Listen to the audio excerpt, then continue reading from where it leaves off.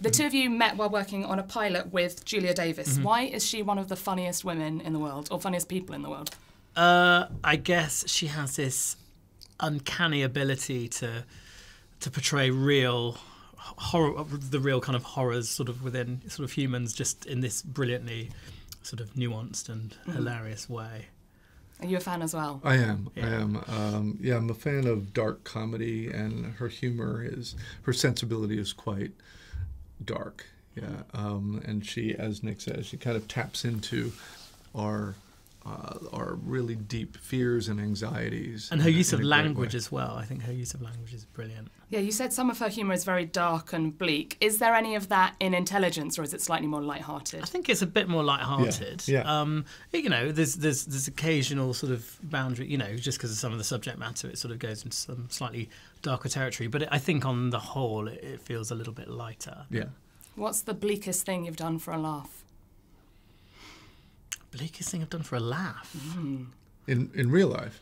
Or in comedy. If you've done something in real life that's pretty bleak for a laugh, then please share. I remember having to wee in a pint glass backstage when I was about to go on stage, and there was no toilet, and I couldn't get out without going through the audience. So I just had to like finish sort of just my water, and then I was on my own. I just had to wee in this thing and just put it somewhere safe, and then I had to take it to the toilet after. That was quite bleak. Where was the safe place? Say again? Where was the safe place? It was sort of like hidden behind like a little cupboard, so that no one could. It was only me on stage, so no one would have found it, but still. And what was that pilot that you did with Julia, and will it ever see the light of day? Well, it was I'd written it with Julia, and it was a Channel 4 pilot. I hope one day it might do. I mean, it never made a series, sadly. And David had come on board to help us with sort of developing that show. But yeah, Julia and I regularly text about it, or send each other clips from real morning TV shows and say this should be in mornings, because it feels too close to the truth. So what was the premise, and what was David's role within that? Well, it was about Julia played like a popular morning TV presenter who'd sort of fallen from grace, and I was a sort of like a kind of a co-presenter, but who had sort of designs on her sort of main role in it. So I was sort of trying to sort of weasel my way into getting more segments, and David was going to play. There was various things that we looked at, either a co-presenter or like a showrunner. Or they had shot the pilot, yeah. And the guys from Sony who were distributing the show in the U.S., you know, who I knew, said that they were going to redo the pilot, and I was like, why? It's great, but nonetheless, they were going to redo it and maybe introduce this idea of a character, an American, maybe a showrunner, like a channel head or a show or a channel head, yeah. or a producer that was going to come and revamp the whole morning show because it was tanking in the ratings. Yeah. And so I came out and we improvised for a few days, tried to come up with a fun character. Had you worked with Julia before? No, you hadn't. Yeah. But you'd met. We had met. We had done a long improv together because we were maybe going to do something with Neil LaBute. Actually, that was at right. the Yeah, time, yeah.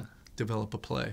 Anyway, it for whatever reasons that they never shot the pilot. So It's the Enemy Awards this week, and every year we give a prize called Godlike Genius to the kind of greatest musician, artist around. We've given it to Liam Gallagher, we've given it to Debbie Harry. Who would you give Godlike Genius to? Can it be classical, or is it? Of course, yeah.